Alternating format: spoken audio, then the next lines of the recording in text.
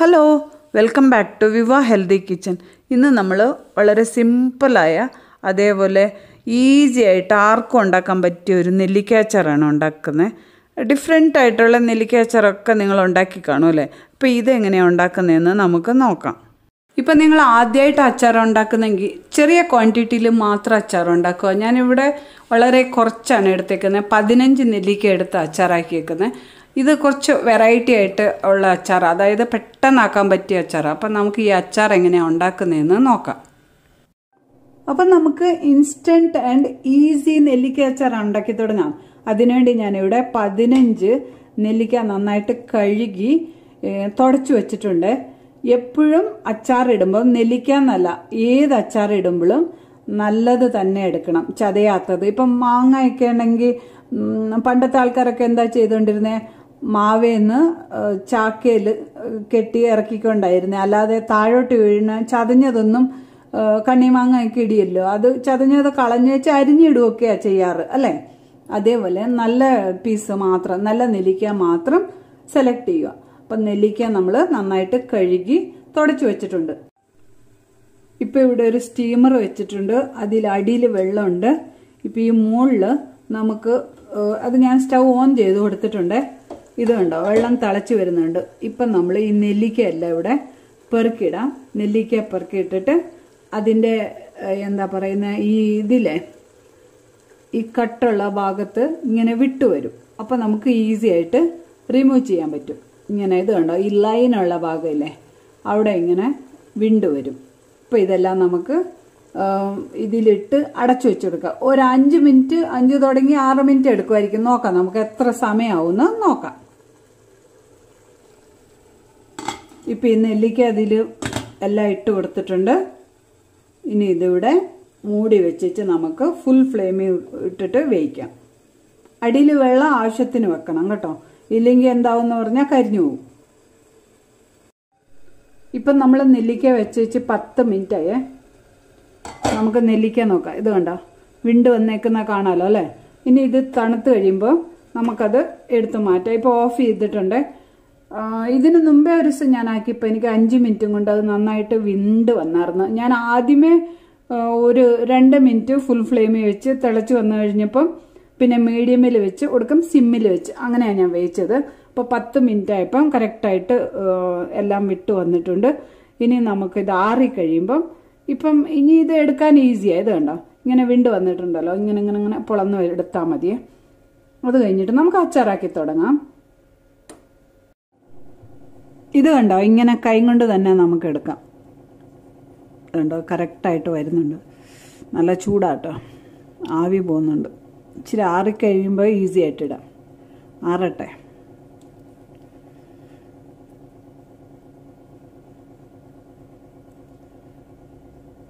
കണ്ടോ,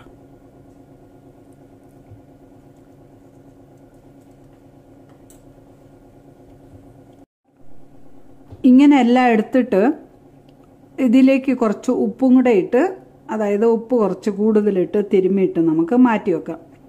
അത് കഴിഞ്ഞിട്ട് ഒരു 2 മണിക്കൂറെങ്കിലും കഴിഞ്ഞിട്ട് നമുക്ക് അച്ചാറിട്ടാൽ മതിയേ. ഇത് കണ്ടോ, കുരു തന്നെയായിട്ട് കിട്ടുന്നുണ്ടോ. ഒരു കാര്യം നിങ്ങൾ ശ്രദ്ധിച്ചിട്ടുണ്ടോ, ഈ മോൾ ഭാഗത്തിനേലും, അതായത് ഈ നെടുപ്പ് വരുന്ന ഇവിടെ നിന്നല്ല ഇങ്ങനെ സ്റ്റെം വരുന്നേ, ആ ഭാഗത്തിനേലും ഈ ബാക്കിൽ നിന്ന് ഇങ്ങനെ റിമൂവ് ചെയ്യുന്ന ഈസി. ഇതുണ്ടോ, ഇത്ര ഈസി ആയിട്ട് വരുന്നേ, കാണാമല്ലോ അല്ലേ? ഇപ്പം ഇതിലേക്ക് ഓർഗാനിക് ഹിമാലയൻ സോൾട്ട് അങ്ങോട്ട് ഇടുവാണേ.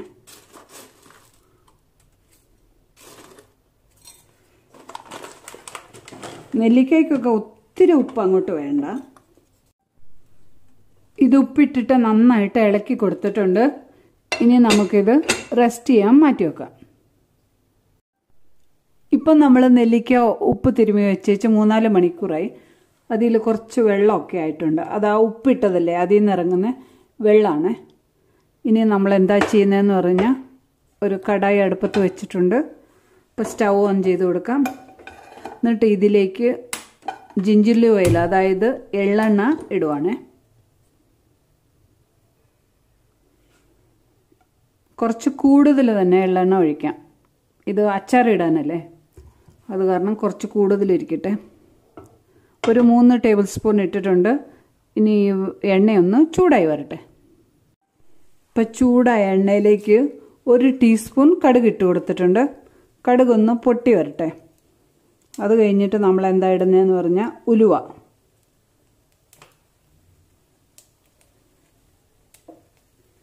ഈ നെല്ലിക്ക ഉണ്ടല്ലോ, നെല്ലിക്ക നമ്മൾ സ്റ്റീം ചെയ്താലേ, സ്റ്റീം ചെയ്യാതെ പച്ചയ്ക്കും ഇങ്ങനെയാണ് ഉണ്ടാക്കാവേ. വേണ്ട, ഇപ്പോൾ ഉലുവ ഇട്ട് കൊടുത്തിട്ടുണ്ട്. ഇനി സിമ്മിലിട്ടിട്ട് വേണേ. എപ്പോഴും അച്ചാറിടുമ്പോൾ കുറച്ച് കൂടുതൽ എണ്ണ ഒഴിക്കണം. അതേപോലെ വെള്ളം തൊടാൻ പാടില്ല. അങ്ങനെയൊക്കെ ആകുമ്പം കേടൊന്നും ആയില്ല. ഇപ്പോൾ കുറച്ച് കരിവേപ്പില ഇട്ട് കൊടുക്കാം.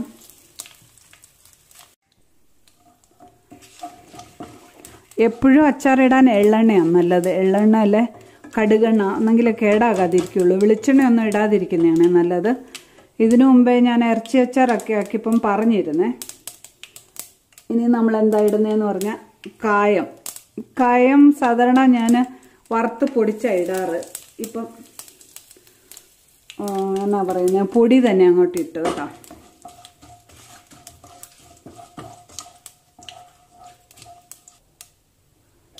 ഇനി നമ്മൾ മഞ്ഞൾപ്പൊടിയും മുളക് പൊടിയും കൂടി മിക്സ് ചെയ്ത് വെച്ചത് അത് അങ്ങോട്ട് ഇട്ട് കൊടുക്കുവാണേ.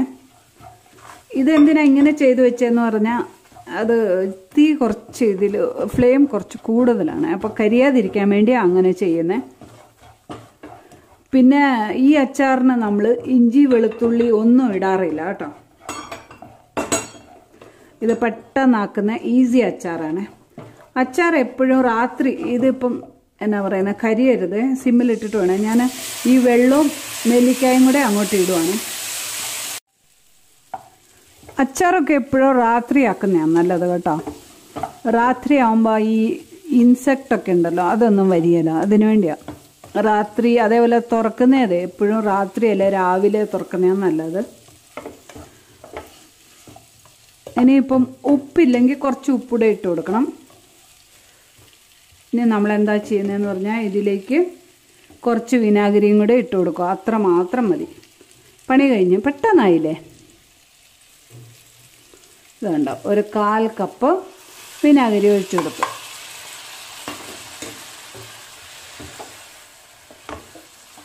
ശരിക്കും അച്ചാറൊക്കെ ഉണ്ടാക്കുന്നവർ പറയുന്ന വിനാഗിരി തിളയ്ക്കരുതെന്ന്. വിനാഗിരി ഒന്നാമത് നമ്മൾ വീട്ടിൽ തന്നെ ആക്കുന്ന വിനാഗിരിയാണ് നല്ലതാണ്. ഇതിനു മുമ്പേ ഞാൻ പറഞ്ഞിട്ടുണ്ട്, തേങ്ങാവെള്ളം കൊണ്ട് നമുക്ക് വിനാഗിരി ആക്കാം, കള്ളും കൊണ്ടാക്കാം.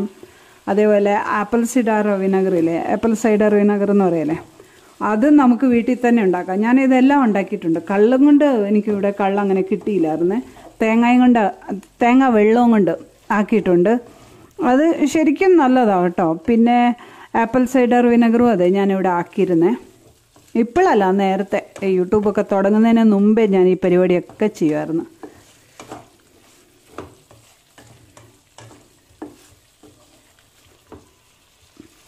ജസ്റ്റ് ഒന്ന് എല്ലാം കൂടെ ഒന്ന് കൂടി വരട്ടെ, അത്ര മാത്രം മതിയേ. ഞാൻ പറഞ്ഞില്ല, അച്ചാറൊക്കെ ആക്കുന്നവരെന്താ പറയുന്നതെന്ന് പറഞ്ഞാൽ, ഇത് വിനാഗിരി തിളയ്ക്കരുതെന്ന്.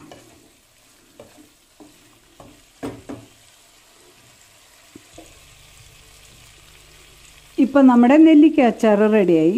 ഇനി ഇത് നമുക്ക് ഓഫ് ചെയ്യാം. കണ്ടോ, എന്ത് ഈസി അല്ലേ, പെട്ടെന്നായി. ഇനി ഇത് ആറിക്കഴിയുമ്പം സ്റ്റെറൈൽ ചെയ്ത് ഒരു ചില്ലിൻ്റെ ജാറിൽ തന്നെ ഇട്ട് വെക്കാം. ഇനി നമുക്കിത് സ്റ്റെറൈൽ ചെയ്ത് ചില്ലിൻ്റെ ജാറിൽ തന്നെ ഇടാം. സ്റ്റെറൈൽ ചെയ്യുന്ന എങ്ങനെയാണെന്ന് പറഞ്ഞാൽ, ഒന്നെങ്കിൽ തിളച്ച വെള്ളത്തിൽ ഇട്ട് ഇങ്ങനെ തിളപ്പിക്കുമോ, അല്ലെ അതിൽ കഴുകുമോ, അല്ലേ ഒരു കുഴപ്പമില്ല, കഴുകിയിട്ട് നമുക്ക് വെയിലത്ത് വെച്ചാലും മതി. അങ്ങനെ സ്റ്റെറൈലാവും.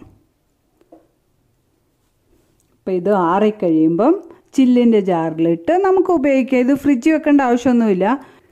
ഇതിപ്പം ഇന്ന് തുടങ്ങി ഉപയോഗിക്കരുത് കേട്ടോ, 2 ദിവസം കഴിയുമ്പം ഉപയോഗിക്കാം. പണ്ട് ഞങ്ങളൊക്കെ എന്താ ചെയ്യുന്നതെന്ന് പറഞ്ഞാൽ, അമ്മ അച്ചാറിട്ട് കഴിയുമ്പോൾ ഉണ്ടല്ലോ, നെല്ലിക്ക, മാങ്ങ, നാരങ്ങ അച്ചാറൊക്കെ കഴിയുമ്പോൾ ഈ പാത്രമില്ലേ, ആ ചീൻചട്ടിയിൽ ചോറിട്ടുമായിരുന്നു. നല്ലൊരു ടേസ്റ്റ് തന്നെയായിരുന്നു. പെട്ടെന്ന് പഴയ ഓർമ്മകളിലേക്ക് പോയി. ഇന്ന് അതെല്ലാം ഓർമ്മകൾ മാത്രം. ഇന്നത്തെ പിള്ളേർക്ക് ഇങ്ങനത്തെയൊക്കെ എക്സ്പീരിയൻസ് ഒന്നും കാണുകയില്ലായിരിക്കും അല്ലേ. ഈ അച്ചാറുണ്ടല്ലോ നമ്മൾ രാത്രിയല്ലേ ഉണ്ടാക്കിയത്. രാവിലെ ഞാൻ നോക്കുമ്പോൾ ഉണ്ടല്ലോ ഈ കഷ്ണത്തിലൊക്കെ നന്നായിട്ട് ഉപ്പും എല്ലാം പിടിച്ചിട്ടുണ്ട്. ദാറ്റ് മീൻസ് നമുക്ക് നെക്സ്റ്റ് ഡേ തുടങ്ങി യൂസ് ചെയ്ത് തുടങ്ങാമെന്ന്. പോരാഞ്ഞിട്ട് അതിൻ്റെ ആ സ്റ്റീം ചെയ്തതിൻ്റെ ഒരു ടേസ്റ്റ് വ്യത്യാസം പോലും ഇല്ലെന്നേ. നമ്മൾ പച്ചയ്ക്ക് ഉണ്ടാക്കിയില്ലേ അതേ ടേസ്റ്റ്, ശരിക്കും ടേസ്റ്റ് കേട്ടോ. എല്ലാവരും അപ്പോൾ ഉണ്ടാക്കി നോക്കുക, നിങ്ങൾക്ക് തീർച്ചയായിട്ടും ഇഷ്ടപ്പെടും. നിങ്ങളുടെ കമൻറ്റ് എന്നാണേലും അറിയിക്കാൻ മറക്കരുത്. ഇഷ്ടപ്പെട്ടാൽ ലൈക്ക് ചെയ്യാനും മറക്കരുത്. അപ്പോൾ അടുത്തൊരു ഹെൽത്തി റെസിപ്പിയായി വരുന്നതുവരെ be healthy, be happy. Thank you for watching.